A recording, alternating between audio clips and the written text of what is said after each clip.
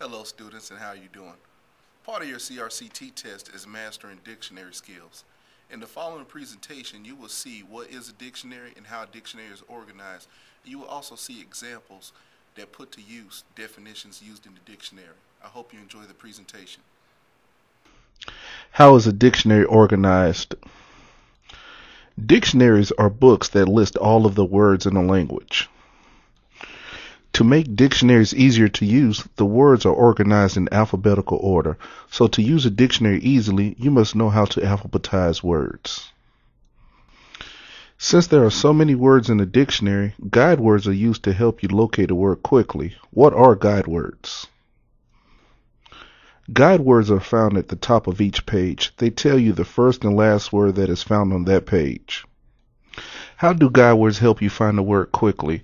Instead of looking at each word on a page, which would take forever, you just look at the guide words and then use what you know about alphabetizing words to decide if your word will be found on that page. Let's see what that means. Let's pretend we are looking up the word science. First, we return to the S section. Then we will use the guide words and what we know about alphabetizing words to decide the correct page in the S section. We will look at the guide words at the top of each page and decide between which ones our word will come in alphabetical order. Let's do that for the word science. Which one of these pages will contain the word science? Which page will contain the word science? Would it be the page that has the guide word stamp and summer, or the page that has the guide word sandwich and 70? If you guess the second one, it is correct. The word science will be found on the page that has sandwich and 70 on it. Dictionary definitions. What do they mean? Have you ever looked up the definition for a word in the dictionary? If so, then you might have been confused by some of the parts of that definition. Today we're going to learn what each part of a definition means. This is a definition for flag. You see the word flag. 1, it is a noun, a piece of cloth with a pattern or symbol of a country, an organization, etc. Number 2, a verb, to stop or to signal. We flag down the police officer.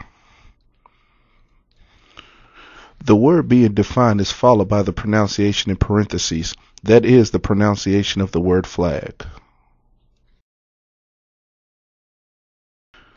The first word tells the word's part of speech. As you see, the word flag can be used as a noun and a verb. The next section is the actual definition of the word. The first definition is the definition if flag was to be used as a noun. The second definition is the definition if it was to be used as a verb. Finally, you might see a sentence showing how the word is used, especially if the use is not the most common for the word. So you see a sentence is used for the verb form of flag. Let's see what you've learned. Mischief. Mischief is a noun. It is playful behavior that may cause annoyance or harm to others. My brother is always up to some sort of mischief. Book. Book could be a noun and a verb. The noun, a set of pages that are bound together. The verb, to arrange for something ahead of time. We've booked a vacation in Mexico.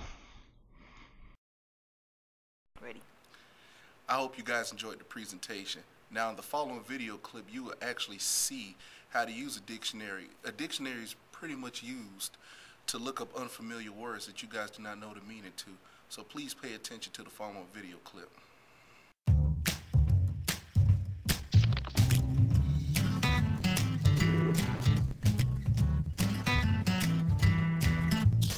When you're reading or researching a topic, you may encounter unfamiliar words. The dictionary is a good place to find the meanings or definitions of these words. When you look up a word in the dictionary, you can learn the pronunciation and meaning of the word. You can find out whether it's a noun or verb or some other part of speech. You can also learn the word's origin, or the language that the word originally comes from. While you're watching this story about the mummies of ancient Egypt, Listen for unfamiliar words. A mummy is a body of a person or animal that has been preserved for many years. The word mummies often refers to the ancient burials in Egypt. Egyptians wrapped the mummies in linen and painted them with natural resins or a tar-like substance. Researching a mummy reveals clues to that person's life and culture. Clothing and tattoos show how the people looked and what kinds of materials were used for clothing. Stomach contents show what they ate. These clues reveal the status or class of the person, or show what the person did for a living. Although many people and even some animals were mummified, those that were most carefully protected were pharaohs, or kings in ancient Egypt. Only one pharaoh's tomb has been discovered intact, that of Tutankhamun, known today as King Tut. Scientists know from studying Tut's mummy that he was probably around 18 years old when he died. The mummy of Tutankhamun was kept in a solid gold sarcophagus. His tomb was also filled with paintings, furniture, weapons, games, and other artifacts that give us a glimpse into the life of an ancient pharaoh. Now that we have learned about mummies in ancient Egypt, let's take a closer look at the unfamiliar words that were heard and look them up in the dictionary.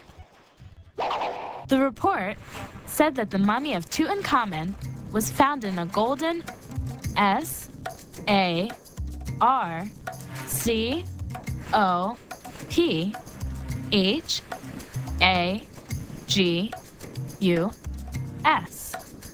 First, let's find out how to pronounce that word.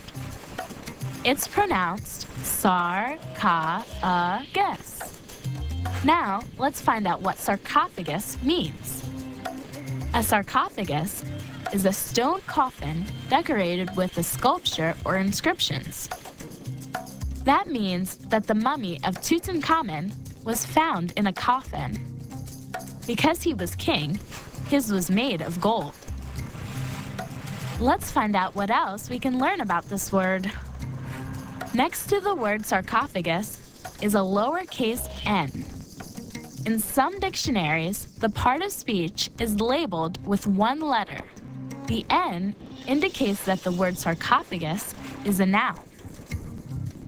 There are two correct plural forms of sarcophagus: sarcophagi and sarcophaguses. So if there are two of them, it would be correct to say either two sarcophagi or two sarcophaguses. Below the definition, you'll find the origin. The origin of sarcophagus is Greek. The abbreviation SYN stands for synonym. So, another word for sarcophagus is coffin. When you look up a word in the dictionary, you can learn the pronunciation and meaning of a word, the word's part of speech, and its origin. Look up this word in the dictionary. HIEROGLYPHICS.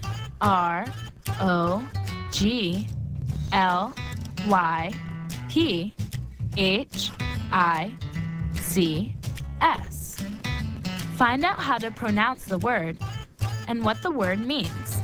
Also, find out what part of speech it is and what language it originates from. Thank you. I hope you enjoyed the presentation and the video. If you have any questions on mastering dictionary skills, please come by the Media Center and ask me. Thank you and enjoy the rest of your day.